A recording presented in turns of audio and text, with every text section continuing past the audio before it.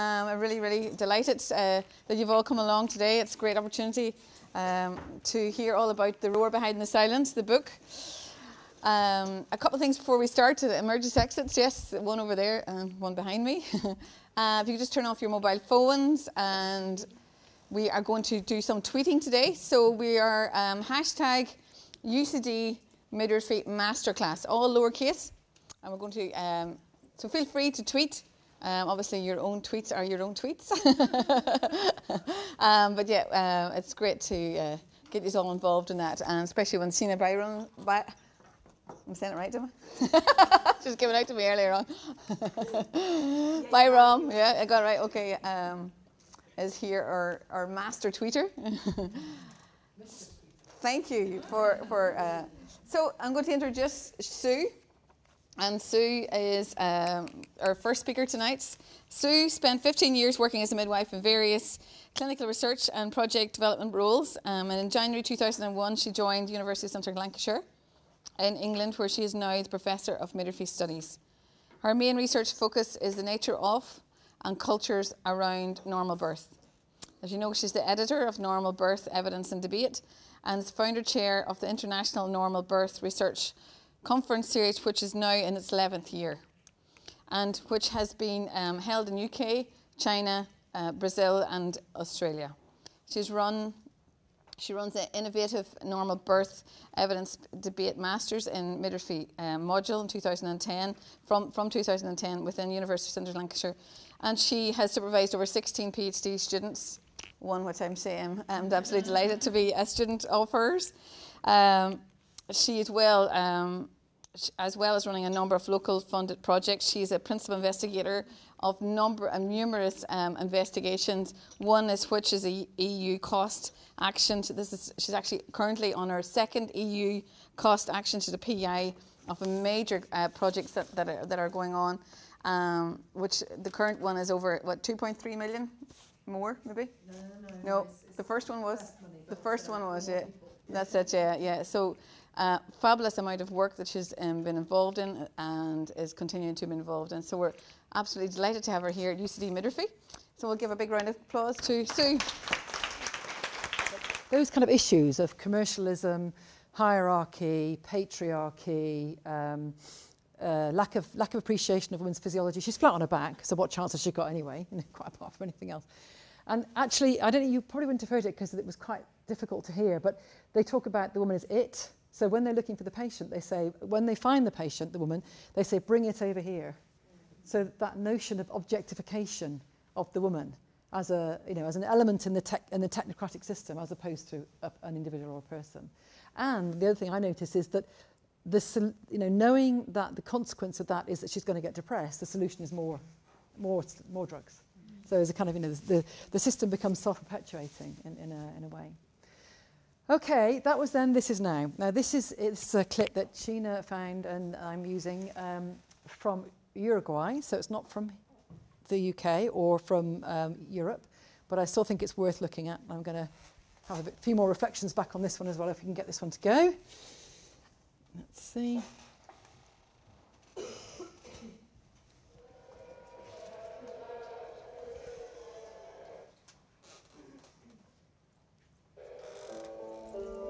Sound.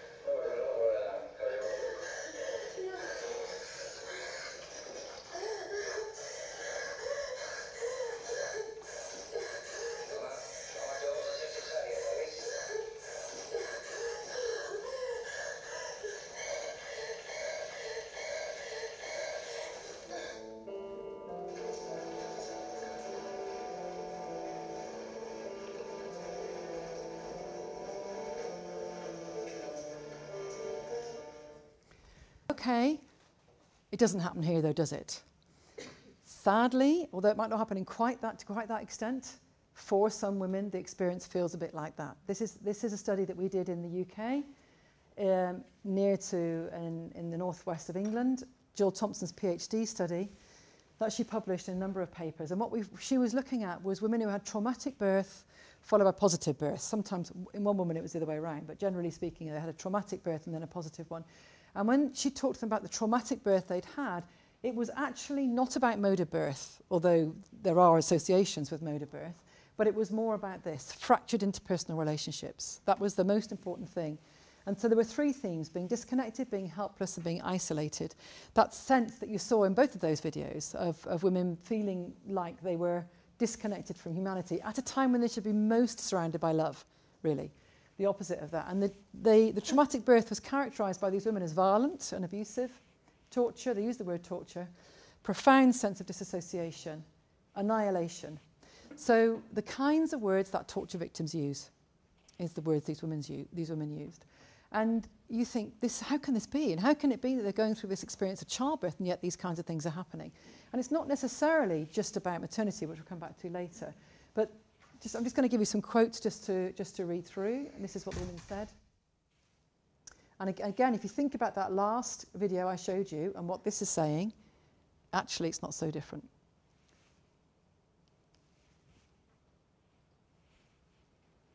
And you can see this is not just cesarean births. You know, this is not just the classic. You know, we may want. I don't know if everybody in here in this room is a midwife, or there's some obstetricians or others. But midwives, we do tend to characterise this as being something that's done by the doctors. But actually, that's not what happened to these women necessarily. Elizabeth Smythe talks about this notion of violence of the everyday in healthcare, and she's meaning it across the whole of healthcare, not just in maternity. And to an extent, we're all taught this, aren't we? I'm sure that everybody coming into maternity, when you first start, you are deeply emotionally bonded. I remember when the first woman, when I trained, you in order to push, you had the woman's legs up here, yeah, and she was lying flat on the back. Well, more or less flat on the bed. And so she'd be pushing, and I was pushing with her like, oh, you know, and by the end of a shift, I'd be absolutely knackered because I'd been doing all this pushing with this woman, because you so empathise with them at that early stage. But you have to learn not to. Well, do you? But, you know, we are taught not to, or we learn not to avoid emotional burnout. But actually, the further away you get from that empathic experience, the easier it is to have these things happen around you and not see them.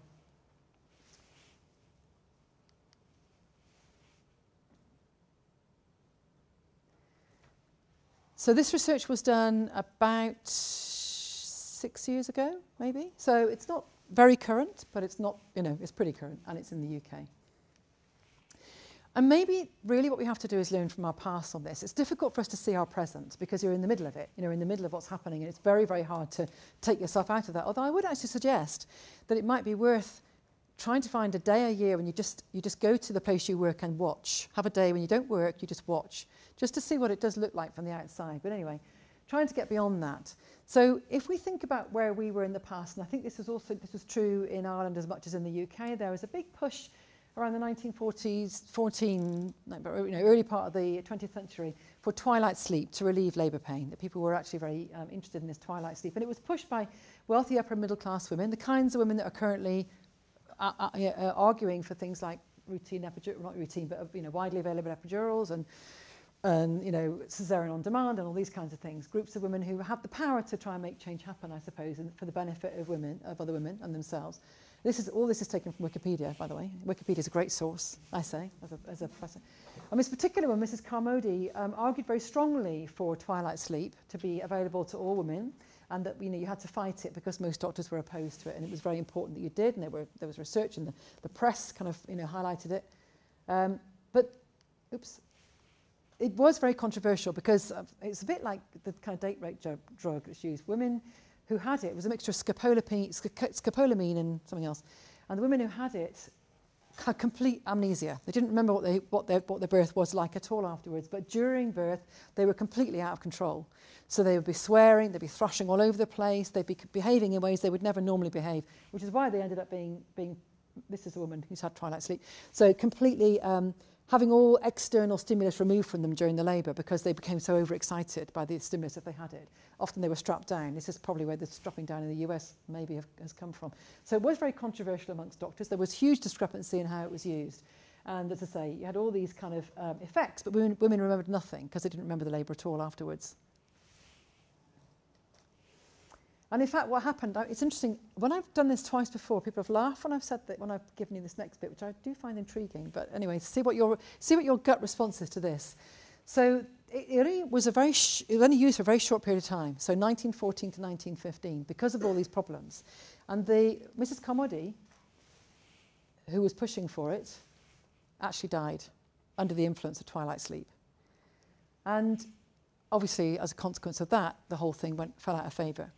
But the issue really is how far we learn from these kind of innovations that come sweeping in as the answer to everything.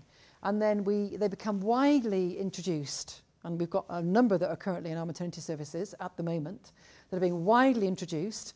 Like I understand that you're having perineal support being introduced certain places of the country. I think mostly in the north of Ireland. Yeah. In the north of Ireland, okay, in the north of Ireland, right. Which is not based on good randomised trial evidence. Even the, what is it called, the fetal measurement, you know, the fundal height measurement and then referral, never been subject to a randomised trial, those data.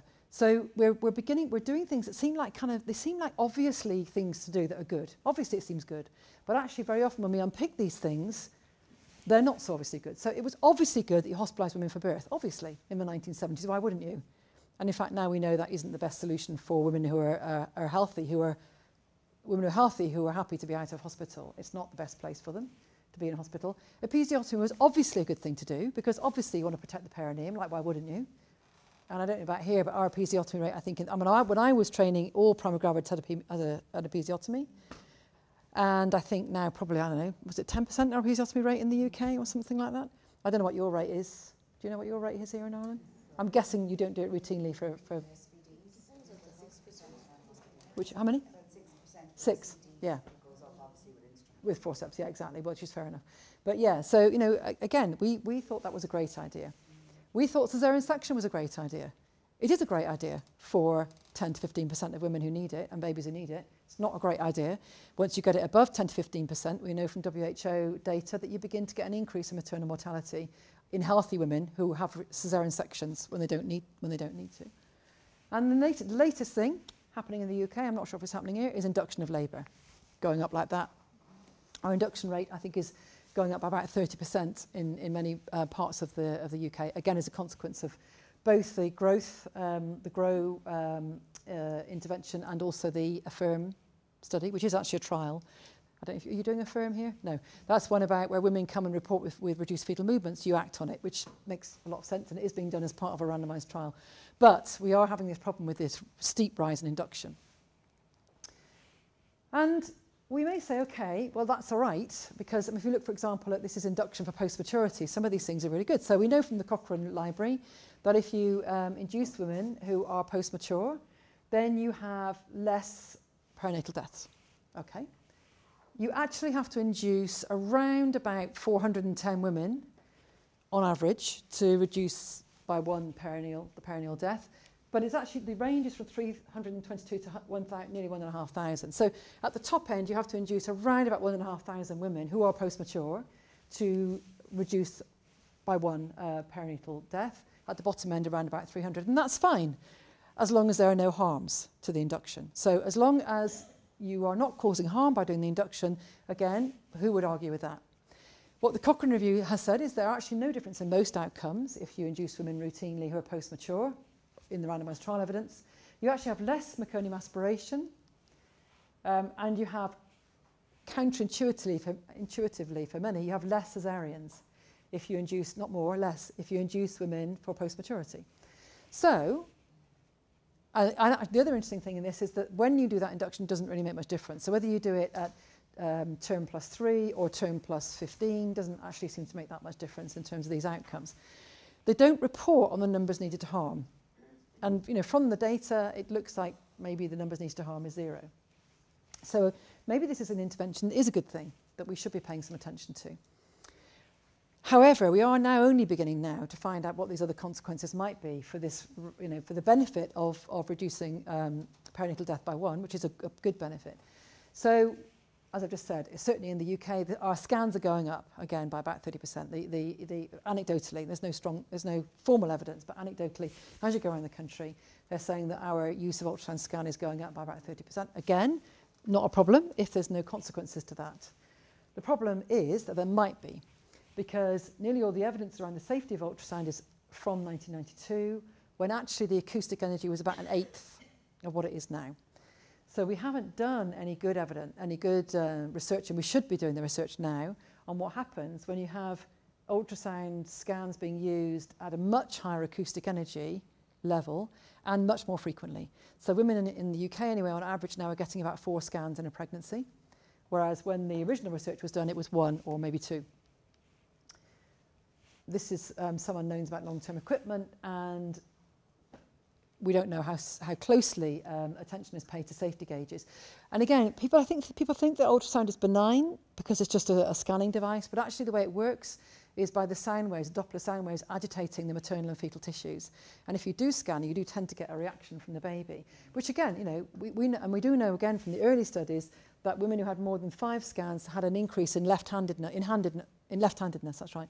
There was a higher level of left-handedness in babies that were scanned more than 5 times. Again, handedness might not be a problem, but it suggests that something might be going on. Now, this particular, these statements are actually made in the Wall Street Journal, which I think is extremely interesting because, in the USA, generally speaking, there's very little query of the use of intervention during labour and birth. It's not something that people think is a problem. In fact, the reverse. There's a general assumption that actually the more you intervene, the better. This is this year, I think, or maybe last year, and I think it's very recent. So I do find it intriguing that in America they're beginning to get itchy about this, and I think there is I've just been involved, and I'll tell you a little bit about it in a minute, in the WHO new antenatal care guidelines. And one of the things we looked at was what are the benefits of scanning.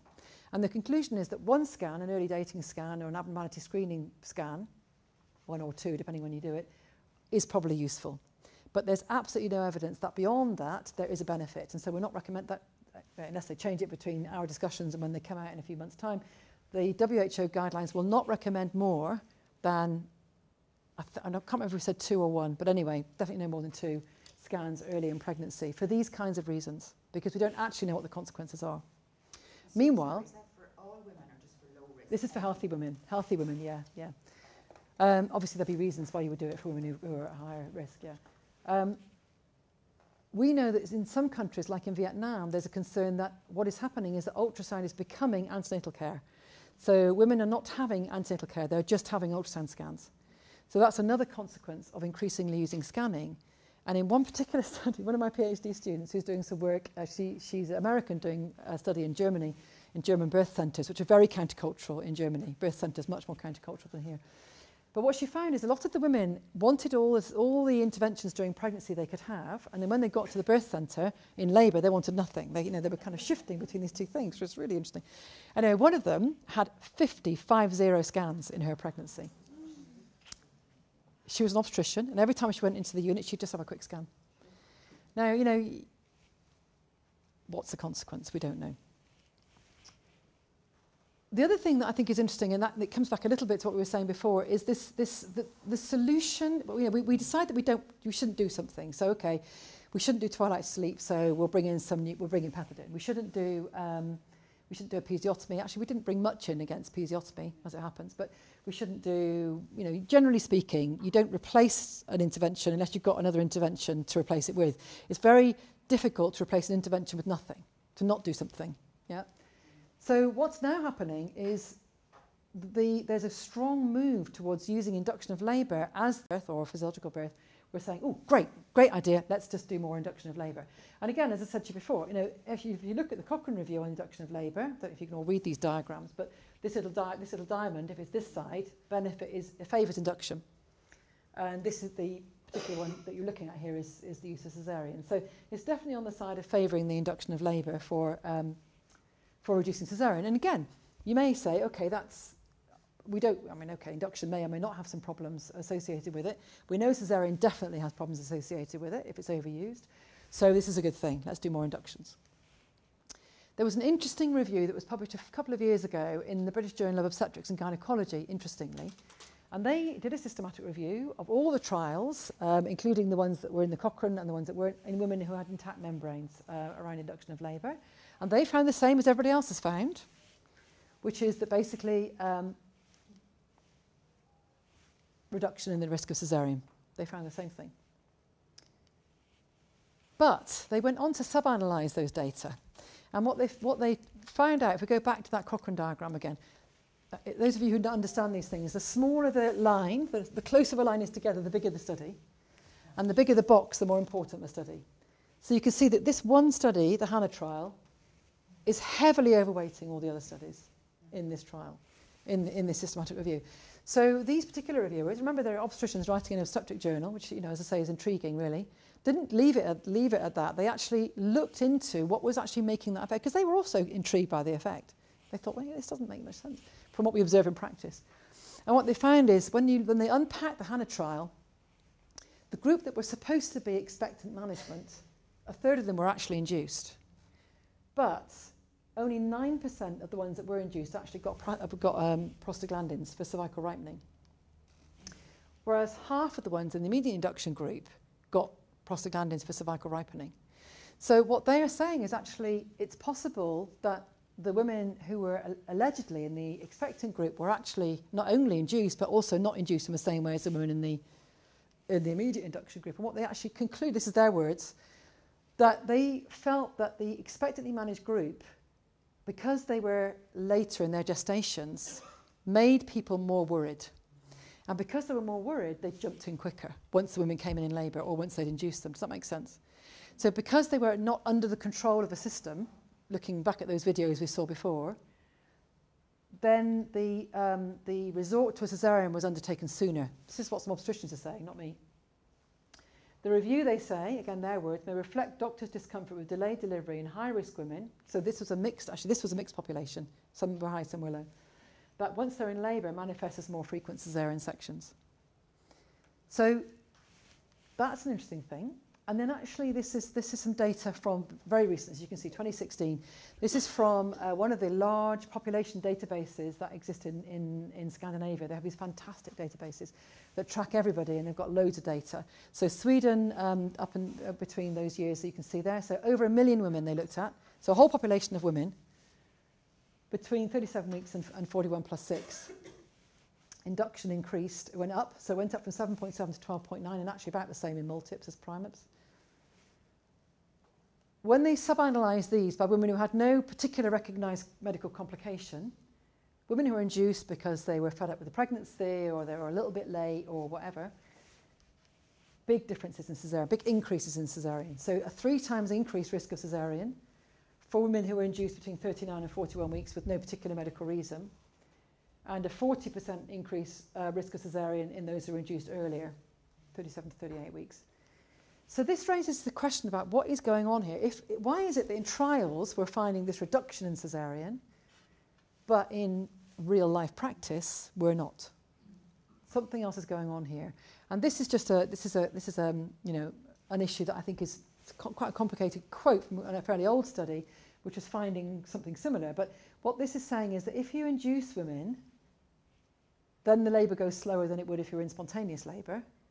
So you can leave women longer in active labour arrest before you intervene. So they're basically saying if you've got a woman in spontaneous labour who's labouring for about the same as a woman who's induced, you should intervene quicker in the woman in spontaneous labour because we know that induction goes slower. Does that make sense? Yeah, no, it doesn't make sense, but does it make sense? Yeah. Yeah. So what I'm trying to do here is reflect back on why those videos look like they do, why we're doing the things we're doing. And the other thing is to reflect back on what the consequences, or reflect on what the consequences might be. Because remember I was talking about numbers needed to harm and how it looks like it was 0 if you looked at the Cochrane data. I have to say I do Cochrane reviews. I've got nothing against Cochrane, but I think this is the unpacking of this data really to see what's underneath it. So this is another big Swedish database. This is looking back at, this is a retrospective study, which is not as good as a prospective one, looking back at babies who, where labour started spontaneously and they were born spontaneously, but some of them were augmented. So they were looking at the use of oxytocin, in this case for augmentation, in otherwise healthy women and babies, where the labour was long but not pathological, just long. And they found that there was an increase, twice as high risk of a low APGAR score in the women, in the babies that had the oxytocin, almost a doubling rate of the need for neonatal intensive care, and a 4 times greater rate of operative birth. So again, this is about not using interventions, but targeting them appropriately. So we're not causing harm to healthy mothers and babies. And this is another kind of straw in the wind, really. So this is a study, in fact, of horses that were induced. I have no idea why they were induced, God knows, but they were induced. And they followed the foals up to 10 days postnatal. And they found that there was actually an effect in terms of the endocrine system. So that the foals that had been induced had a much higher rate of cortisol level in their blood at 10 days postnatal. This is not immediately after the birth. And this actually had an impact on various metabolic functions around glucose and insulin. And their conclusion was that induced delivery leads to changes in pancreatic beta cell sensitivity, and it has an effect on tissue insulin resistance. Now, that's relevant because we know, this is now in terms of caesarean, not induction, but still, that, the question is around what happens during labour and birth. We know that there is a link in a number of studies between what happens during birth and non-communicable disease, autoimmune disease. So there's a 20% increase in a number of studies in type 1 diabetes in the neonate following caesarean. Now I have to say, please don't get, the risk of type 1 diabetes is extremely low. So we're talking about 20% on an extremely low baseline. We're not saying 20% are going to have diabetes, but linked with diabetes, eczema, asthma, multiple sclerosis, bronchiolitis. This has just come out. This is oxytocin. These are all caesarean links. This is an oxytocin link that's just come out. It's a strong study. And so on. And we also know, because we've been doing some work on the epigenome, that there are changes in white blood cell DNA methylation in cord blood, again after caesarean. Less work's been done with induction, so we don't know yet with induction because we haven't looked at it, but this is definitely evident following caesarean. Again, this is all still, if you like, in terms of science, it's still hypothesis. Even though we're seeing these data, we don't know what the causative effect might be. So it might be antibiotic use in labour, intracaesarean. It might be to do with drugs. It might be to do with predisposing factors. It could be that all of these, women who experience all of these things had previous predisposing factors. But most of these studies have controlled for those. So most of them have controlled for family history of diabetes, family history of autoimmune disease, mothers. Maybe section delivery, you might be less likely to breastfeed afterwards. Might be, yeah, could be associated with that. So we don't know, exactly. So we can't say it's cause and effect. We can just say there's an association, absolutely. So, but there is an association. So that's the important thing, that something is going on here. And maybe this comes back to a conversation we were having earlier on in the meeting we had. We spend all this time talking about not doing caesareans and maybe not doing induction or maybe doing induction. But actually what we don't talk about is labour being potentially good for us. That it's possible and probably actually likely, given that we've evolved this way for like forever, over millennia, that what happens during labour and birth does good things to women and babies, if it's physiological. Healthy women, I'm always talking about healthy women and babies. Don't get me wrong, caesareans are great when they're needed, induction is great when it's needed. That's not the issue here. The issue is what we're doing to healthy women and babies in the name of, for example, reducing perinatal mortality by 1 in 1,500, or whatever the figure might be. And again, at the end of the day, this is an ethical dilemma. It may be that we all think it's fine that we actually expose 1,500 women and babies, or maybe as small as 300 women and babies, to what we don't yet know, but look like there might be some consequences, but we still save one baby. That might be okay, and I'm not making an argument about that. And what I'm saying is we can't say that it's benign, that it's totally benign. It's not, the numbers needed to harm does not equal naught, effectively. This is quite a complicated diagram, and I've just actually picked it up yesterday, because I'm moving into the human rights thing here. So there's a Euro Health Consumer Index human rights kind of thing, and countries are ranked from 1 to 37 on this graph, this ratio, which is basically looking at patients' rights in health, accessibility, waiting times, the services available, prevention of disease and access to pharmaceuticals. And so this is the ranking of the countries from top to bottom. And then somebody on this particular email that was sent out also wrote down the caesarean section rates by country to the nearest 5%. So these aren't, you know, I know you're right, I've got your rate down as 25, I think, and I think it's 26 or 27, yeah, maybe a bit higher. Yeah. Yeah, I think these is probably 2010 data, actually, because it comes from Peristat, from the European thing. And what I've done is the countries with the highest rates are in red, green is the median rates, and blue is the lowest rates.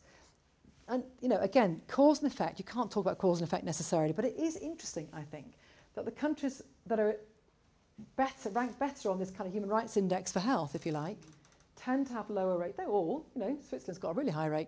So it's not necessarily a clear association, but there's more blue in these 20 countries that are at the better end of the human rights bit, and more red in these countries that are the other end of the human rights bit. But also, these are higher socioeconomic. Yeah, so it may be, this is maybe something else. But the point again here is there's not a correlation between high rates of caesarean and high rates of good healthcare. That's the point, one way or the other. So this matters because it's a human rights issue. So in Greece has been called to account by CEDAW, which is a UN convention for discrimination against women. And I'll let you read this, concerned.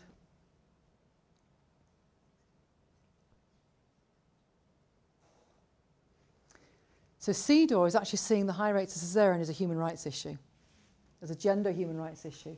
And they've actually urged Greece to do something about it, because they're saying this is violence against women, going back to what we were saying before, and babies, potentially, because we know that caesarean isn't always good for babies either. And you may or may not have seen this. This is the first publication, really, that properly surfaced this notion of disrespect and abuse.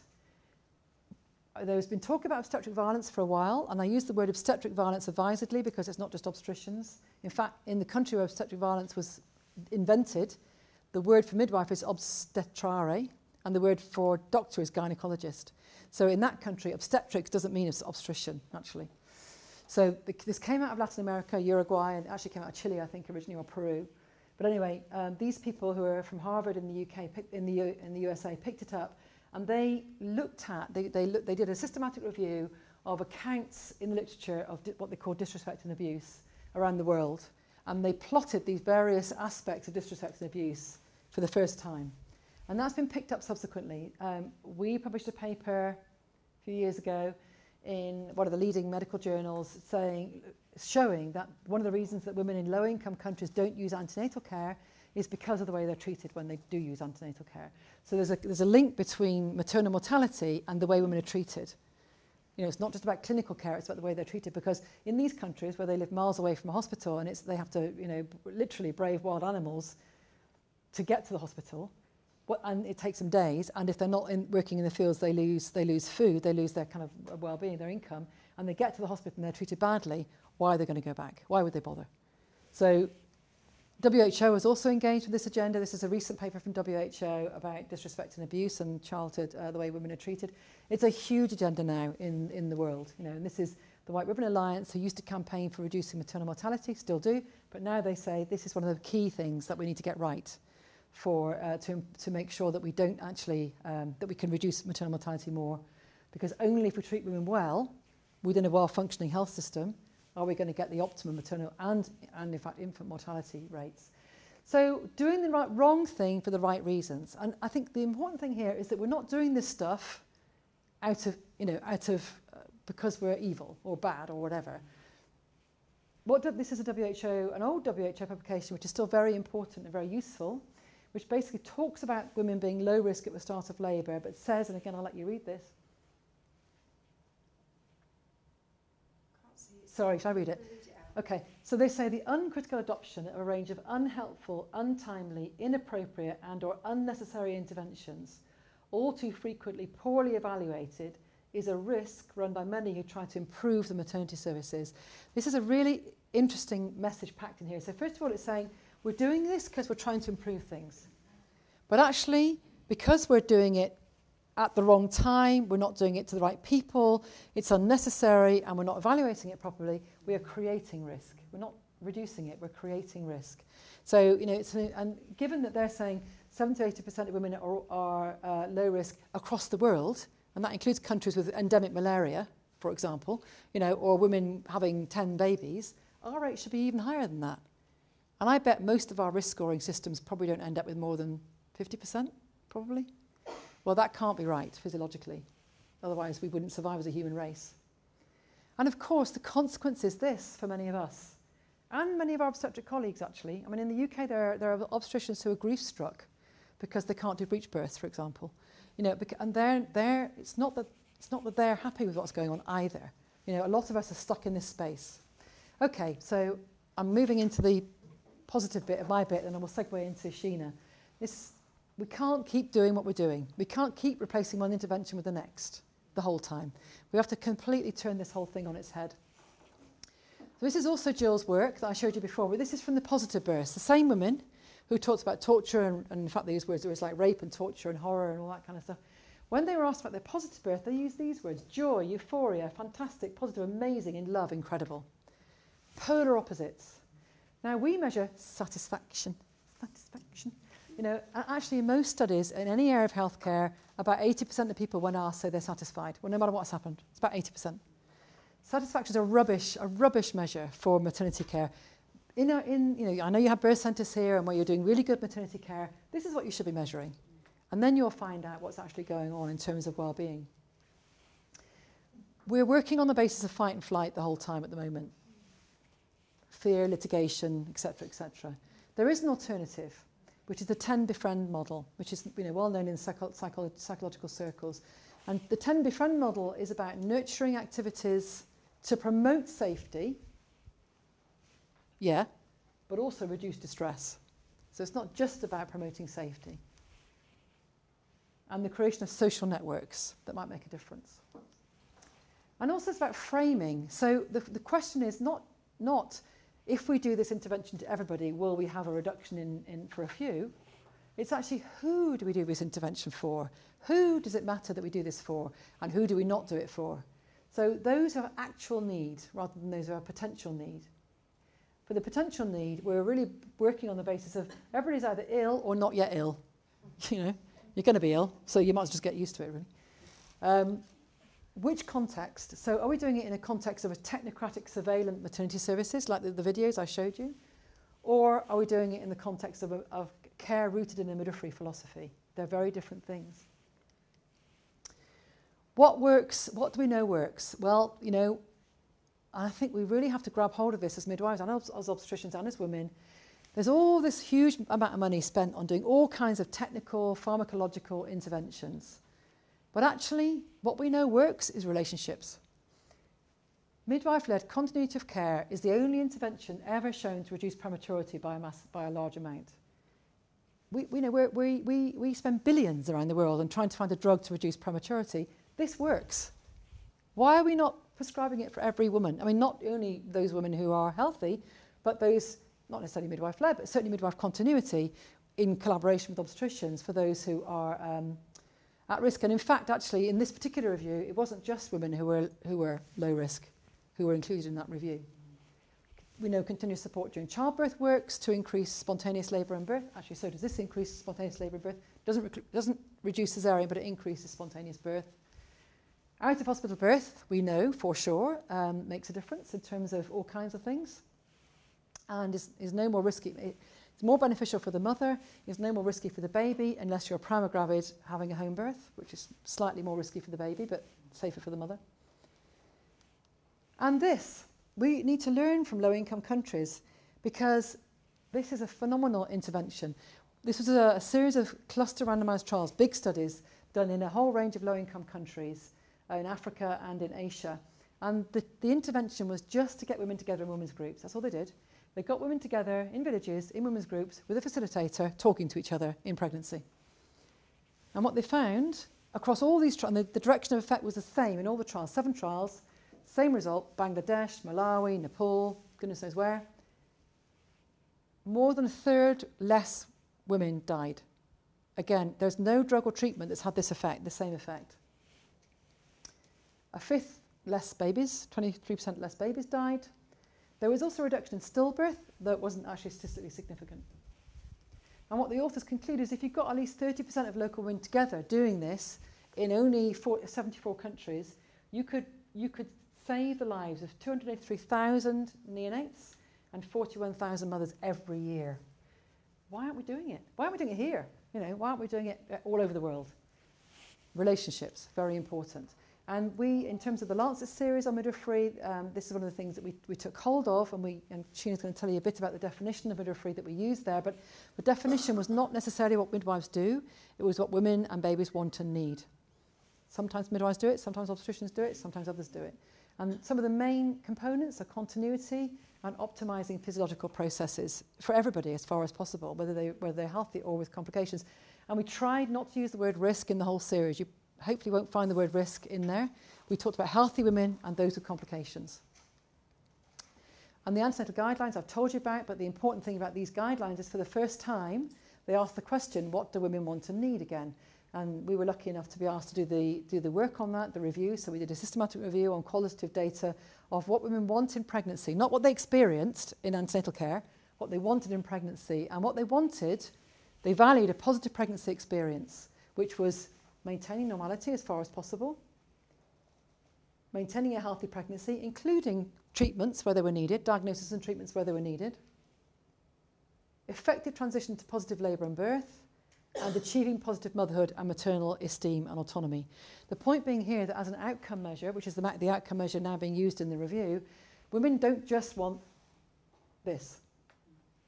And this is Maslow's hierarchy of needs. Maslow's a psychologist who talks about human fulfillment. And we are at the moment, I think, focusing down here. Physiological needs and safety. That's it. That's where we're stuck. Yeah? But in fact, as you saw from those quotes from the women having the positive births, actually this is what childbirth should be doing. We should be doing all the rest of this. And we can, you know, if we get childbirth right. So belongingness and love, esteem and self-actualisation. And this is what women are asking for. This is what came out of the review. And the kinds of things that women wanted, which is what is forming part of the antenatal care guidelines now, to get that was support, the kind of thing in those relational studies I showed you about women's groups and midwife-led care, all across the board. Information, relevant and timely, not just a whole stack of leaflets, you know, here you are, you know, but proper information, properly given at the right time in the right place. And they did want, obviously, clinical care, but, you know, that was a small part of what, they kind of took that for granted. What they really wanted as well was this lot. So both and, not either or, was really what was being asked for.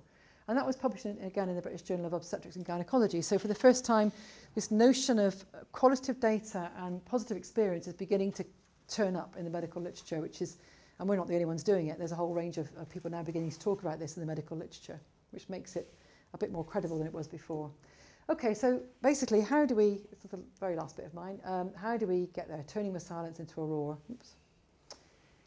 Positive deviance.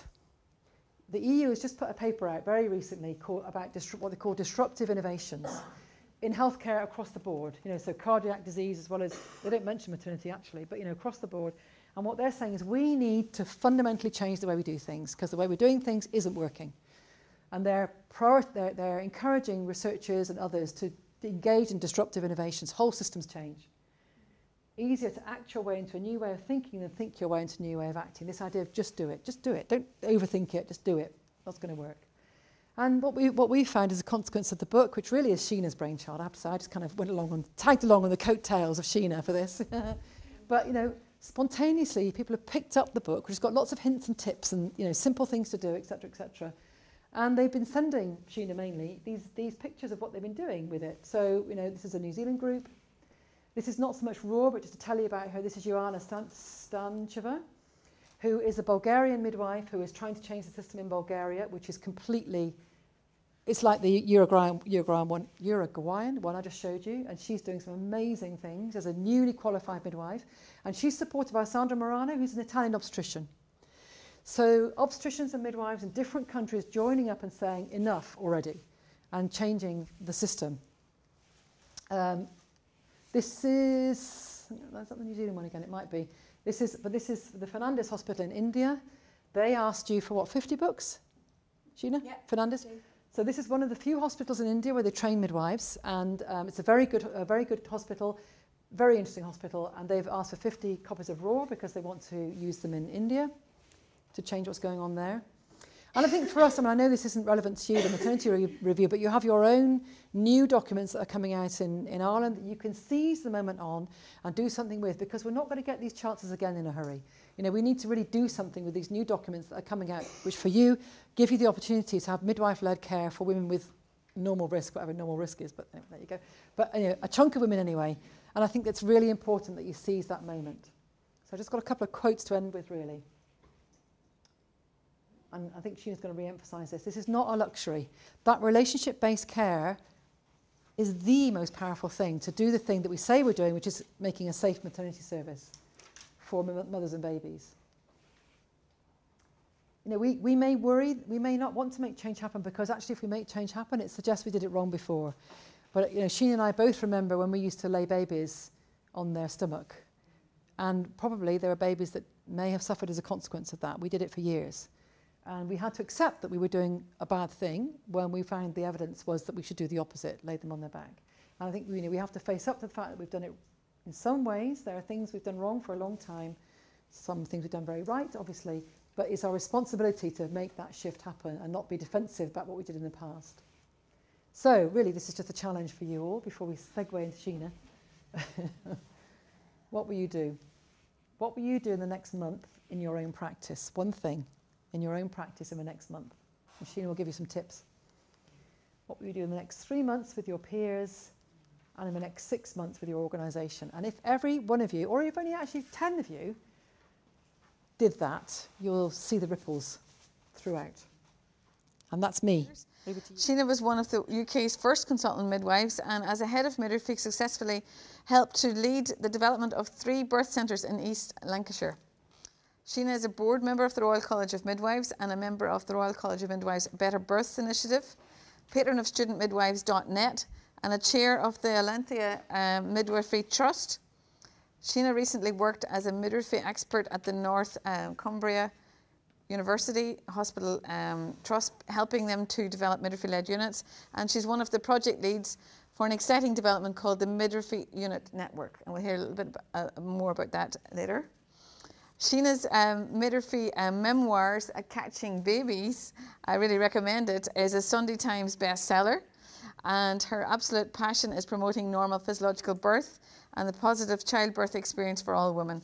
And her latest book, as we know, we're here tonight, in relation to the roar behind the silence, why kindness, compassion, respect matter, the maternity care. And we have it here, and it's on sale later on and will be signed by our authors. And also Deirdre Munro is one of our authors of a chapter as well, which we're very delighted to have with us. And it'll be €10 later on, just to... That's €8, okay. €8 later on, yeah. Yeah, I got refunds. Very good, we got confirmation of how much.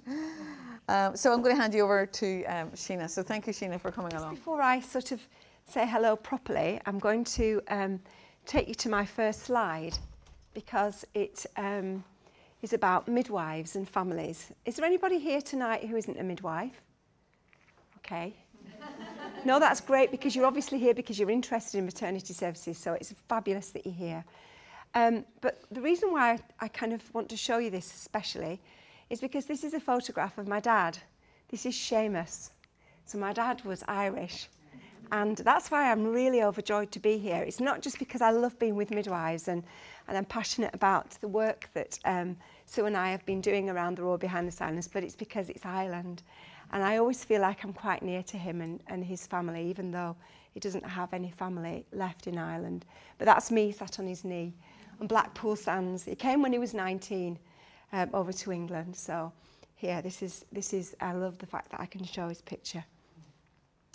So thank you again for inviting me here. And I just want to start off by saying that sometimes when we work in maternity services, we see silent women, we see sadness, we see desperation, and it's not always about it's not always around the women that we're serving.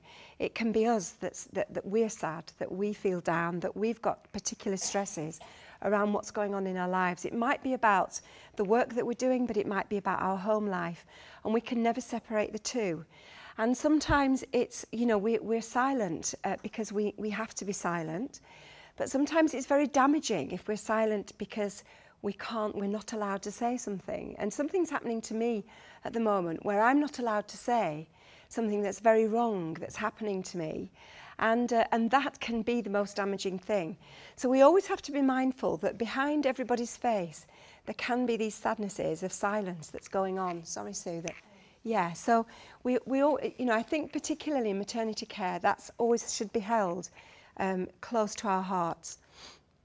And this is a photograph that I absolutely love. It's a photograph that was from, my friend took it and has given me permission to use it. And I think it epitomises, sorry, I've got a really bad cough and cold. It epitomises what we want as midwives and maternity care workers. We want to see a mum that falls in love with her baby when it's born, however that baby's been born, whatever circumstances, that she feels totally overjoyed, like Sue says, falls in love with the baby. And I reckon that most of us in this room come to work because of that. But actually, we don't always see that, do we? And we've heard tonight from Sue, we don't see it. And why is it that we come across women who feel totally traumatised by their birth experience? This is a photograph of me in the 1970s, and I met a midwife today.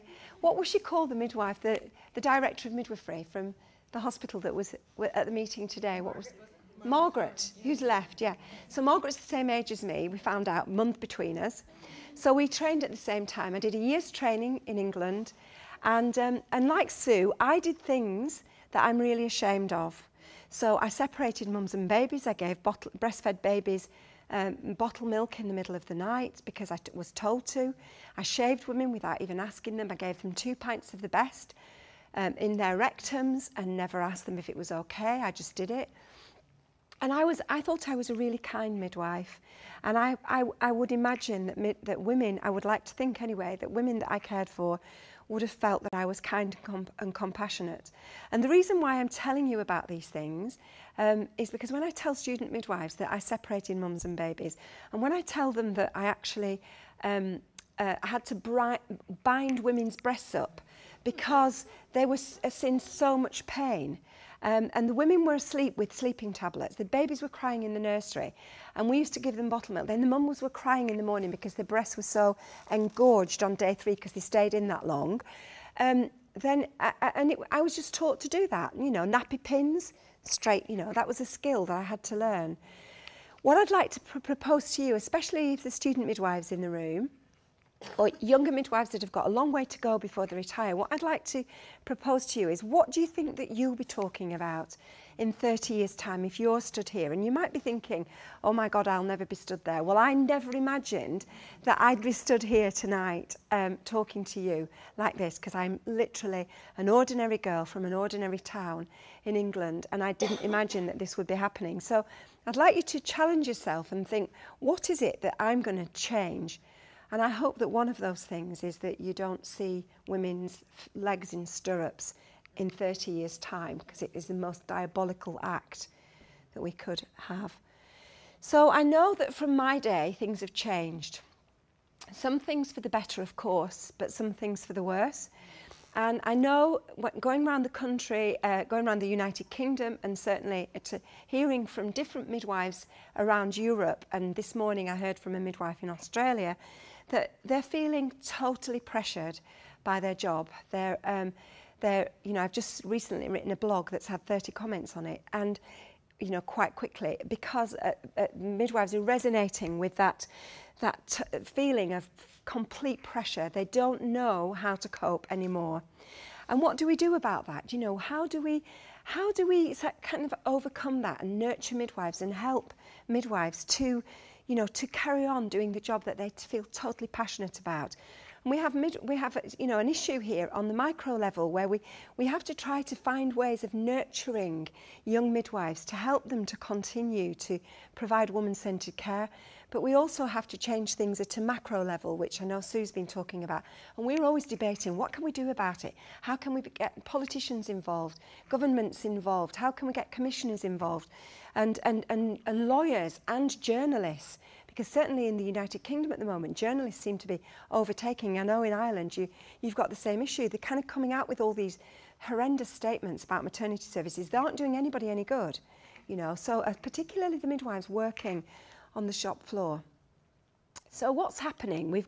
We know we've got these excessive amounts of guidance, and I worked in a day when we didn't have guidelines. I was absolutely overjoyed when we started to develop guidelines, because when I worked, we had, you know, 5 different consultants that wanted different things, and the women belonged to the consultant, and we had to do what they wanted. So when clinical guidelines came in, it was actually a relief that we could do things based on what evidence there was, and it wasn't down to individual preference. But what's happened now is that guidelines and protocols and policies have completely overburdened us, and we're becoming restricted in our practice, and we're also being audited constantly. And you know, we hear, you know, I'm a total believer in good cohesive record keeping. It's imperative that we record keep appropriately. But now we're doing excessive record keeping. We're writing everything down 3 times, 4 times. So much so that midwives are telling us that they feel more record-centred than woman-centred, that the records become the most important thing that they have to concentrate on because they're worried about getting into trouble if it's not written down. And what I always challenge individuals by saying, so does that mean if you've written it down, you've done it? Because I know midwives who've said they're so scared of their records being audited and they haven't written something down. And they can't do certain things, like, for example, on the antenatal ward, when women are labouring on the antenatal ward and there isn't room for them on the delivery suite of the labour ward. And so they're having, and the guidelines in the United Kingdom say that they've got to listen to the fetal heart when a woman's in first stage of labour, you know, sort of every 15 minutes. They can't do that. It's physically impossible. So they write down that they have done it. That's what crosses their mind. The woman won't know. I'm just going to write down that I've done it. Well, how dangerous is that? So the very things that are trying to protect us are actually potentially causing us harm. So we have to try to do something about that at a macro level. We also know, and I'm not going to go into it, that we've got interventions in labour that are irrelevant, and Sue has talked to you, so I won't go into it, but this is Sue Downe and the Royal College of Midwives have just produced this. They're available freely on the RCM website if you want to get it. So if you just Google on the RCM, Royal College of Midwives, Sue Downe, the University of Central Lancashire, and you'll be able to see this document, and I haven't got time to go into it. Today and every day, there isn't a day goes by when I'm talking about maternity services, and it was the very reason that we wanted to edit this book. It's not our book, it belongs to 35 other people, but we talked about this non-stop, and I still do every day, that fear is running through the veins of maternity services. And again, I could do 2 hours talking about this, but I'm not going to do, because I'd just like to recommend that you read the work of Hannah Darlan. She's a professor of midwifery in Australia, in Sydney. And she's written extensively about fear, but the way she writes about it is so accessible to us as midwives and doctors and doulas and maternity workers, because what she explains is that, you know, whilst we're running around being fearful and doing things because we're scared and we're trying to protect ourselves, where the woman almost becomes the enemy, because all we want to do is protect ourselves from being sued or getting into trouble, so we almost go at loggerheads with a woman, potentially. She says that we're manufacturing fear and it's strangling us. So we're doing things because we're thinking that there's a problem when there isn't. And so we have to distinguish between fear that actually protects us and helps us to deliver safe care, and fear that actually leads us into practice that is defensive practice, and we're potentially harming women and harming ourselves, because it doesn't do us any good when we're working in that way. And this is an example of fear. A midwife from Ireland contacted me recently and said, you know, we've just a woman who'd had a baby in our trust actually baked some cakes for us, and she actually worked for a hypnobirthing company, but her and a little boy came in with these cakes to give to the midwives on the International Day of the Midwife, and they're shaped like boobs, you can see, little nipples. And the midwives were overjoyed, but they got confiscated. So the midwives didn't get the cakes. They were confiscated. She didn't really know the reason why, but she thinks it was because of safety, health and safety, because of infection control or whatever. And I know that that goes on. And I'm not saying this is what I'm highlighting it because this is a symptom of fear. Because first of all, the midwife, one of the midwives that I spoke to, didn't want to ask why, because she was too scared. And secondly, I reckon the people who confiscated him were also fearful of doing the wrong thing too. I've worked as a head of midwifery. I've worked at a high level in a very, very busy consultant unit. And I was scared. I was fearful. And sometimes I could feel myself turning. I could feel myself becoming the midwife that I didn't want to be because I was absolutely scared stiff. So I'm not saying that this isn't real or right, or I'm not judging anyone. I'm just saying that I know that fear. I've felt it. But since I began to read about it and learn about it, I've been able to help myself not to be as fearful. So again, and after Elizabeth Prochaska, the lawyer, Elizabeth came here to Ireland and did a talk several months ago. And this was a report in the Irish Times that she would be scared to be a woman, of reproductive age in Ireland. And I know that there's many of you in the room will know that and feel that too. But isn't that sad that that's been said about your country?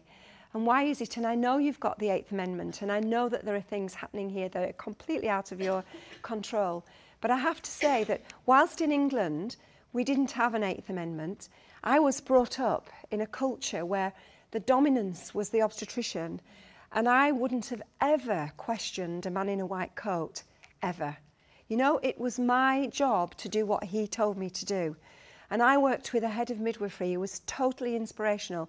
She used to go home at night and vomit because she challenged the obstetricians so much. Simple things like not having a peephole in the door of the labour ward when they wanted them. And things like not having a cot card that was SMA and the doctors wanted them. You know, simple things. I remember getting into trouble because women wanted to have a bath after they'd had a baby. And what's wrong with that? When I talk to student midwives, they say, what? And I say, yeah, and I was told by my colleagues, if you do that again, if you let a woman have a bath, we're going to report you and you'll be struck off. So this is a woman having a normal birth in an obstetric unit. And I'd actually worked in the birth centre that was associated with this hospital. So it was an affiliated unit where I'd had my children there and I'd had a bath. And I'd helped women to have baths. But in this hospital that was the same organisation, the midwife said, you cannot do that because the women here are different. Why are they different? What's wrong with them? You know, they're no different. They're just having babies the same. But, and obviously now women have baths. But so what, again, things can move in directions that you can never imagine. But what it takes is something that I'm going to talk to you about in a minute, which I know you have. So what's the impact of all this? Well, this was a student midwife who wrote this letter to say that she was at the end of her second year and she'd seen 52 caesarean sections and 16 instrumentals and only 11 normal deliveries. So what are we going to do about that? What's happening? How on earth are we going to try to facilitate what Sue has been talking about if the student midwives aren't getting the right practice when they're training? We've got midwives telling us they're unhappy, like Sue said, and we've also got this issue where women, this is in England, but so we've got lots of birth centres in England, midwifery-led units. Women are being surveyed and they're telling us that they feel more positive about themselves, they feel more able to parent their baby, and they feel happy after more happy if they've had the baby in a midwifery-led unit. And so what we've got is these polarisations of experience. So women in obstetric units aren't as happy, they're more likely to be depressed, they're more likely to be disconnected to their babies, and they're more likely to have other traumas like Sue has been talking about. So why don't we try to make the obstetric units like the birth centres? So as well as developing more birth centres to give women choice, why aren't we trying to change the obstetric units so that everybody gets the same equal chance at having a positive experience? So what we're doing now is to keep alive, when I say alive, to keep on the surface of everything. We're tending to run round in vicious circles. We're just trying to cope with the situation and gather our attentions to what we can do to, you know, to survive the day, and for women to, you know, get through, process women through, get the bed emptied, you know, and we're just going round in vicious circles, and one thing leads to another. So the more intervention, the more fear, and it just goes round like that. So we have to try to break it. And how do we do it? So, you know, these are just some little solutions that I you know, both Sue and I, with working with various people around the world and reading the research and finding out what, you know, what others have done, we know that there are some things that we can do. Some things are out of our control at the moment. We can participate in trying to influence them. But in terms of self-preservation, the first thing we have to do is look after ourselves. We can't possibly give of ourselves if we don't look after ourselves. And, you know, there are lots of things out there. If you go onto the, this is a fabulous free resource at the moment. If you go onto the natal therapy website, Maggie Howells developed this hypnobirthing, she calls it natal therapy, product, but she's giving away resources to midwives at the moment. She can download it direct to your iPhone or your mobile or whatever, and it's about looking after yourself. That's just one thing. But there's loads of different websites, there's loads of Facebook pages and there's one Irish midwife, Jeannie, that's set up, Jeannie Webster, has set up a Midwives for Midwives, a Facebook page, which is closed, which is about supporting and nurturing each other. And it's brilliant, you know, I've seen lots of interactions going on there where midwives are looking after the younger ones or looking after older ones, like me sometimes. So compassion starts with yourself, and we hear a lot about this now. It's bandied about, you know, particularly in England, because there's this thing from the chief nurse that's called the 6 C's, where one of the things is compassion. So we have, you know, we're being told we have to be compassionate, but what's it all about? So first it has to start with ourselves. And Paul Gilbert, who's an expert on, you know, he's kind of analysed the research around compassion, talks about it a lot, and it's not about being soft and not always about kindness, but it's sort of affiliated with courage. And certainly in my lifetime, in my career, you know, I've kind of had to marry the two up, because I've sometimes asked myself, why did I do that? Why did I stick up for that woman? Why did I stick up for myself? Why did I stick up for that doctor? It was because I think inside my heart there's this huge amount of compassion for that person, and that's what gave me the courage to do something. So when we become disenfranchised, or when we become pressured, and we tend to, you know, focus in because we're fearful, and we lose our compassion because we're so focused on the task and we're so worried about getting into trouble that we have to kind of disassociate ourselves from what's going on. And do you remember when you saw the video of Uruguay, where the midwives looked really stern and really severe, and they looked like they didn't have an ounce of compassion in their bodies? And maybe they did have when they started. Maybe when they started but then the system broke them down. And ask yourself, you know, do you remember when you first saw a woman having a VE? When I first saw a woman having a VE, I thought, oh my God, I feel a bit sick. This is awful. Because it wasn't done in a very compassionate way. And the thing that struck me was that I was in a room with others that weren't bothered about what was going on. And then the first time I saw legs in lithotomy, and I saw a doctor trying to feel what he was feeling, and he was getting carried away and then I saw my colleagues doing it, and I was going, oh, and I thought, I'm going to be sick. And then I thought, no, I have to do what they do. I have to watch what they do, and I have to be like them because I have to cope with this job. But I think what happens is we become desensitized to those scenes. That scene that we saw in Uruguay, I haven't seen midwives being so horrible, but I've seen doctors leaning on women's legs as they've been chatting to each other. I've seen conversations going on with a woman's legs wide apart. And, you know, those are the things that we should be avoiding, and we should be actually sticking up for our colleagues, sticking up for the women, most importantly, sticking up for the women, advocating for women. Is that right? We feel sick when we see it. Should we be saying, hold on a minute, this isn't right? Or should we be bystanders and standers and watch it go on. You ask yourself about that. This is me, actually. It's not me, but it's a photo. It kind of symbolises some of the times in my career, because what happens is student midwives or midwives say to me, oh, it's all right for you, Sheena, you know, it's all right for you because, you know, you've kind of got through it, and you know, no, it's not all right for me, actually. I'm exactly like every single person in this room. I'm just a woman, a mum, a grandma, a daughter, and I was brought up in a council house. I didn't pass my 11 plus. I'm actually very ordinary, and anybody can do what I've done. I've not done anything extraordinary. All I've done is tried to stick close to my values of what I believe in terms of what I know that women really want and need. And there's times when I've been heartbroken, I've been devastated. Sue sat with me whilst I've cried for days on end, because I went through a huge litigation process where my name was on the front page of the paper where I've lived for all my life, saying that I damaged a baby. My children suffered from it because their friends at school criticised me, and it was all wrong. It wasn't me. I hadn't done anything.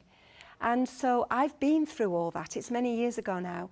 But what it didn't stop me from doing was being compassionate. I still feel fearful from time to time.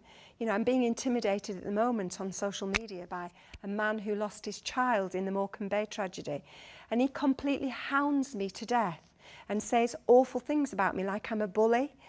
And I'm not a bully, and I have to be silent, and I can't retaliate. So that I'm just like you. That's what I'm trying to tell you, is I'm no different. But the only thing I've done is constantly kept women and their babies close to my heart and continued to carry on and make change happen. And during my time as a midwife, I've met the most amazing people that have actually encouraged me to. And this is one of them. She's called Tracy Cooper. And she's a consultant midwife in England. She works in the north of England at the moment. She lives in Birmingham. And she's done the things that I left my jaws dropping, because she's tackled things like bullying. When she went to the trust that she's in now, the head of midwifery was bullying all the staff. And they were coming to her and saying, you have to help us. And she had to tackle a big, massive issue of the head of midwifery bullying staff. Then she went into another organisation and helped them to deal with it. And Sue and I were saying, you know, she needs nurturing too. She needs looking after. So we look after her. We just try to look after each other because we're just human beings, but we're trying to do it together. So when we decided, we were sat in our garden when we decided to do this book, and it was because of all these conversations and because we'd met lots of people, and because I started to use Twitter, and I found people like Robin Youngson, who's an amazing anaesthetist in New Zealand, who's left his job and is now working as an expert, helping people to understand the importance of kindness. And he's written 2 chapters in our book. And so we had a chat about it, and we said, let's try and do something. So that's why we wrote the book. We didn't write the book, we edited the book. And the book was really we wanted it to be an inexpensive, not cheap, people get saying, don't say it's cheap, but inexpensive resource for midwives. And Sue's talked a little bit about it. But I want to tell you a little about Ollie Armshaw. It was a student midwife in England. And Ollie, she went to Brazil to do her elective placement. She's written the student midwives chapter in the book. And she said what she knows, she went to Brazil where they had, in some parts of Brazil, the caesarean section rates are 98%. And she went to an area where they specialised in making sure women were totally nurtured when they were having the babies. And that was part of their process of humanisation of childbirth. So it wasn't about reducing the interventions, as Sue's mentioned. They did do that as well. But mainly they focused on giving extra care in terms of compassionate kindness and support. And it was that really struck a home with Ollie, and she wrote about in the book, because she said it was that was reducing the intervention rate because of the impact that it was having. And this is you know, I'd love somebody to tweet about this, Deirdre, because can you see this photograph? This happened many years ago in the unit that I worked, and this is a mock-up, right? So this person here on the floor is an obstetrician. She's called Liz Martindale. She's on Twitter, and she cringes when I tweet about her. And this is a midwife and a porter that we dragged in.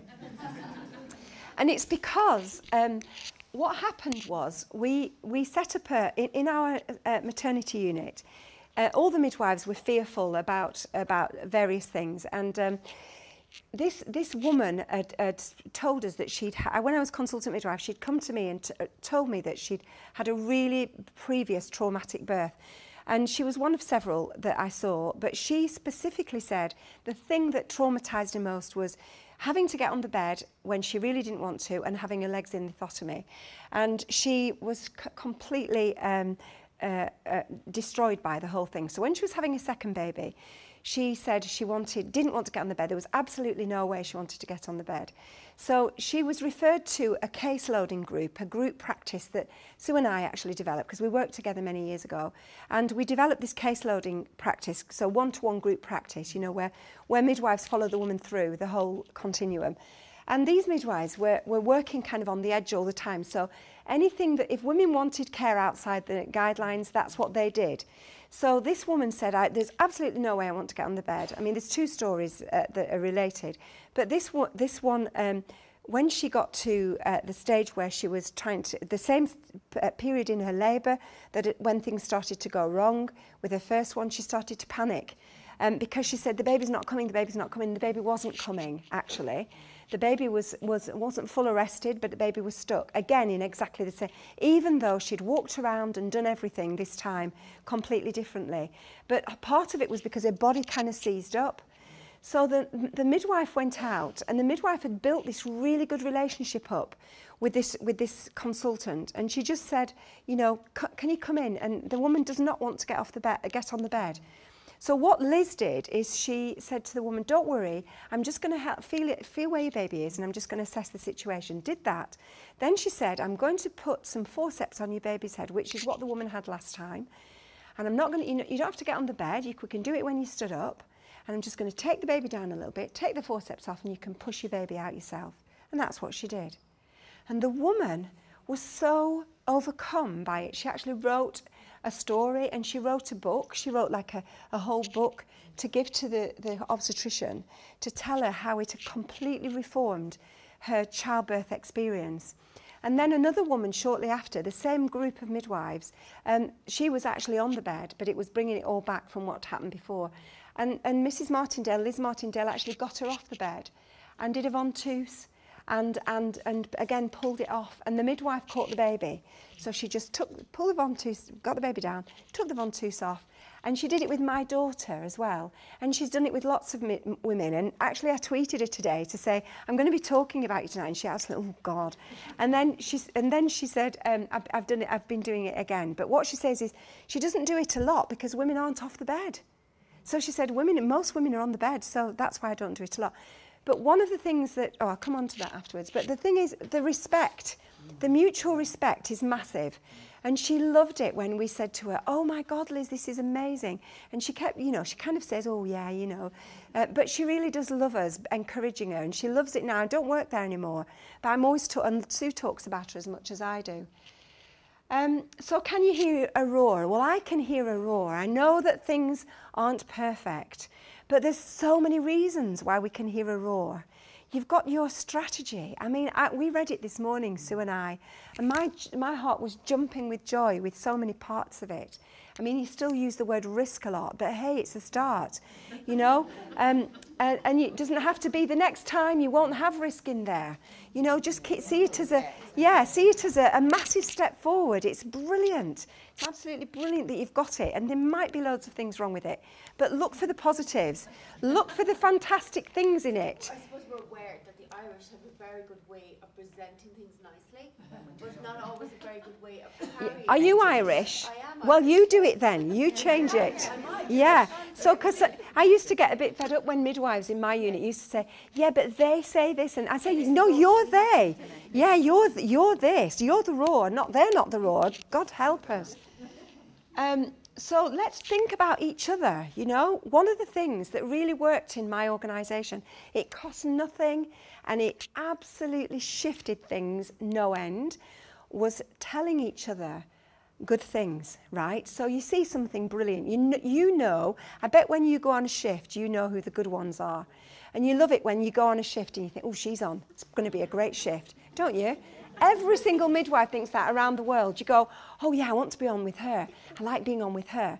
So those good ones, how many times do you tell them how brilliant they are? But I don't just mean saying you're fantastic, you. I mean saying, do you know why you're good? Is because you do this and you do this and you do this. But don't tell them in the cubbyhole or in the labour ward when nobody's there. Tell them in front of everybody. And you're going to find it hard at first, but practice it. Practice between, because at first they'll go like this, and the person you're telling will get all worked up. But you know, I've got some fabulous stories, and I'm going to tell you one really quickly. When my mum had a stroke and she was really sick, she didn't speak for 27 years. You know, it was awful. And so and I've got the 5 girls, and me and my sisters, every time she was admitted to hospital, we were always there protecting her because she couldn't speak, right? So the only time that she was admitted that a doctor actually gave her proper patient-centered care was one, you know, I can't describe the interaction, but it was amazing. It was a woman doctor. She came in and she didn't talk to her like she was stupid. She didn't shout. She actually asked my mum if it was okay if she talked to us rather than just talking to us and ignoring her, because mum couldn't speak, but she could hear very well and her brain was brilliant and she had beautiful eyes. So I followed her out after this consultation. I said, excuse me, can I have a word with you? She said, yeah, it was in the emergency department. And because she used to fall a lot, my mum, so it was after a fall. So I said, can I just tell you that what you did in there to my mum was one of the most beautiful things I have ever seen. My mum has been, she's been disabled for 20 odd years, and I have never seen such a brilliant reaction. She went like this. She went like this, and she clutched her neck, and she went all red, and then she burst into tears. And I said, honestly, I could cry now. And I said, oh my God, I'm really sorry. I didn't mean to upset you. And she said, nobody has ever said that to me before. She said, you know, you're the first person that's ever said anything like that to me. And she said, I've had a terrible day. She said, I got up this morning, I fell out with my husband, my children were naughty, I nearly crashed the car. I couldn't get a car parking space. The bastard who's in charge today has rollicked me. And I had a bit every time I tell this story. But she soon knows that. But seriously, the thing that struck me was that, you know, why is that? Why is that I'm the first person to tell her how brilliant? She was an exemplary doctor. You know, why is she not being told? So let's start telling each other. And what happened in our trust, you might not be able to change the whole hospital, but you can change the little area that you work in, because people respond to it. We're human beings. You know, we respond to cuddles, we respond to affection, we respond to being told how lovely we are. When I came to Ireland this morning, I have never had such lovely people talking to me. They're going, hiya, Sheena, are you all right? You know, like, we don't say in a Lancashire accent, but, you know, but this kind of like, you know, engaging with me straight away and making me feel really special. And what happens is I go, hi, right back, you know, because it matters. And so it's not about being all like American and, you know, you're fantastic and have a nice day. It's about authentic, real feedback and boosting up those people that are doing great things. Think about your language. We've talked about it tonight. You know, there's so much in how we say things. You know, let's not talk about she's refused something. She's declined it, because it's not imperative that she has it. So, you know, we have to think about the words that we use. You can have this slide is tweeted all around the world, actually. It's being used widely. We've got, I know you've got different guidelines, but use these, because I'm not saying they're better, and I'm not saying all NICE guidelines are good. Please don't think I'm saying that. But, you know, the intrapartum NICE guidelines that are now, you know, several years old, use them, because in it they will help you. Use them as tools. This is the Midwifery Unit Network that was mentioned in my introduction, and this is because when I was developing birth centres, I didn't have a resource, and we've now got, this is a website, we've got this resource, And Ireland has been invited to join the European network that is led by Lucia Rocca and Felipe Castro and Sue Downe and Chris McCourt. They're doing lots of work with European countries and helping them to develop more birth centres, more midwifery-led units, and join you all up together. And I know that there are a couple of midwives in the room that are going to be joining that. But anybody can join. It's not exclusive. And it's on here will be loads of resources for hospitals to set up midwifery-led units. I'm really excited about it because we've done it voluntary, but now the Royal College of Midwives are funding us to do it properly, which is great. You've got the Lancet, which we've heard about. The Lancet is the most important document that I've had in my career. And I can't tell you enough how, I mean, if you can't read the whole thing, read the executive summary and have this laminated in your pocket, because the definition of midwifery here is revelation. It's a revelation. If you're setting up midwifery-led services, use this because it's just, you know, the best thing that's ever been written about midwifery. You've got this wonderful midwife who I think is in the room, challenging systems, pushing things forward. How amazing that you've got Philomena Canning. You know, we all have somebody like Philomena in our countries, and I just think, you know, God bless midwives like this that stick up for what they believe in. You've got AIMS. You know, if I didn't have AIMS in England and the Association of Radical Midwives, we wouldn't be doing what we're doing today. You know, they give you backbone, they give you support, they give you the power to your elbow, because things have to change. We can't keep doing things the way we're doing now. There is a film, and I'm going to show it you at the end. I've actually linked it in, but I'll show it you at the end, because I want to show you something else first. Why am I not getting it? Yeah, I'll show it you at the end, if that's all right. We've got social media, and you know, I've seen the bad side of it, but the bad side is very minimal. It can be quite damaging, but it's minimal. The main thing is, it is one of the most positive things that can happen. And when I left the NHS, I was feeling a bit kind of stuck and not in contact with anybody. And then I found Twitter. And I mean, using Facebook all the time for my family stuff. But Twitter, I thought, oh my God, I'm meeting all these people from all around the world and they're all midwives. And what you tend to do with Twitter is you tend to link with the same kind of people. So you become affiliated to them. And then when you meet them in real life, it's really funny. I was just at the airport and I got my bag search. You know, like when you get your bag search, and this really funny man, he was saying, you've got this cream in your bag, you've got this cream in your bag. I'm going, oh, I'm so sorry. And it's called Tom or Don or something. And I kept saying, what's your name? You're so nice. Because he kept putting them in a plastic bag. He didn't confiscate them. And then I just stood back like this, and there's a woman stood next to me, and she said, and she was speaking with an Irish, American accent. So I said, which part of America are you from? Because I talked to everybody. And she told me, and I said, oh, my sister lives in America, blah, blah, blah. And then she said, she told me she was going back because Mum was really sick, so she was sad. So I said, she said, where are you going? I said, I'm going to Dublin. Oh, what, are you going to Dublin on holiday? I said, no, I'm going to speak at an event. And she said, what about? I said, midwifery. And she went, she said, I'm a doula. Are you Sheena Byrom? Oh, I know you. She said, I know you from Twitter. She said, I know, I've seen you on Twitter. And I said, oh my God. So we immediately hugged. And then she's been tweeting me all the time and telling me how her mum is. So how cool is that? But the good thing, I'm going to give you one example of why it's amazing. You have got a midwife in Ireland who is called Deirdre, and she sat over there and she's going to kill me. But she wait a minute, what's happening? It's frozen because it's gone on you, Deirdre. So Deirdre Monroe here you see, there she is speaking at the World Health Innovation Summit in England, right? The people from all over the world came to this event, and she was a guest speaker, and she was talking about the power of social media. And her speech is online, and if you get a chance to hear it, we can put a link on Twitter afterwards. Listen to what she's telling you, because it's so fabulous. She's got the resources and the know-how, how to connect people right across the world. She's set up this thing called Global Village Midwives. Yeah, clap. She's absolutely dynamic. I met Deirdre in a field in Prague, and we ended up finding out we were staying in the same hotel, and she looked after me. Her and her friend Naomi looked after me.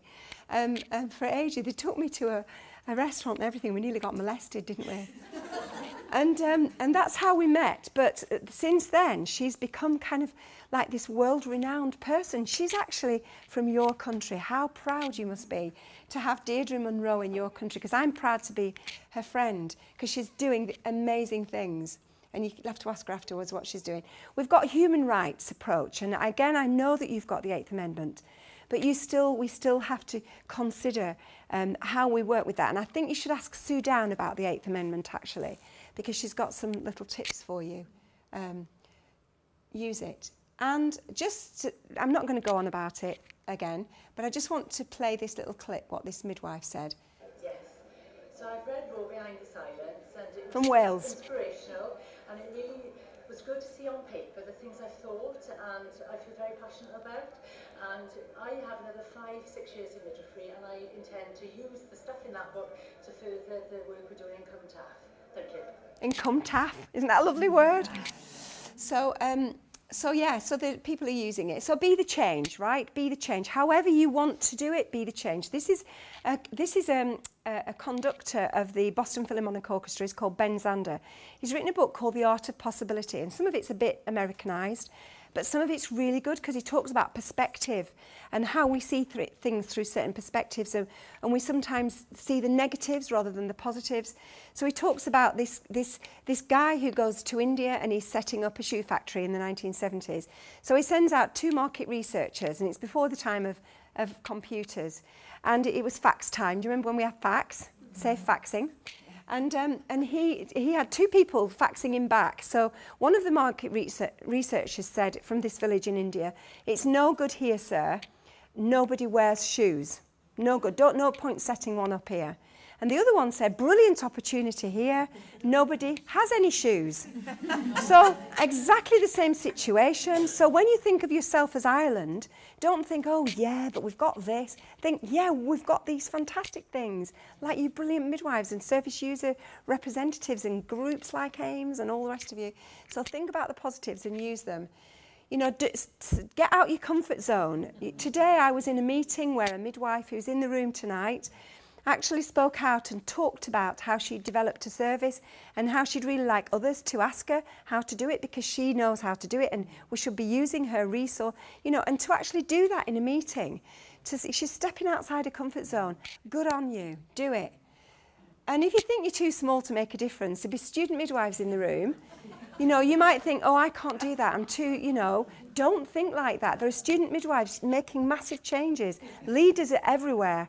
Leaders are making changes that, you know, just within your grasp. Be a standout. You know, speak up for what you believe in. It's okay if you're a standout. There will be people trying to chop your head off. You know, there's this phenomenon of chopping the heads off tall poppies. It happens all the time. But you have to speak up and be counted. Illuminate your talents. Be bold enough to use your voice, brave enough to listen to your heart, and strong enough to live the life you've always imagined. And this is Sue Downe's slide. And it's about counterbalancing the fear with love. So the more we can love ourselves and the more we can love each other and the more we can love the women that we care for, the more likely we are to counteract fear. And this isn't about being in love, it's about careless love, it's about caring and being affectionate and being kind to each other, because it is an antidote to being scared. You'll start to find yourself changing when you love more. And good things do happen, they really do. And these are from England, I know, and I hadn't got time to research things in Ireland, but I've talked about a few already. But, you know, this is a student midwife who decided that she saw the evidence around optimal cord clamping. So she didn't only just reproduce her work, she went to a company and asked them to fund it so that any maternity unit can have these posters.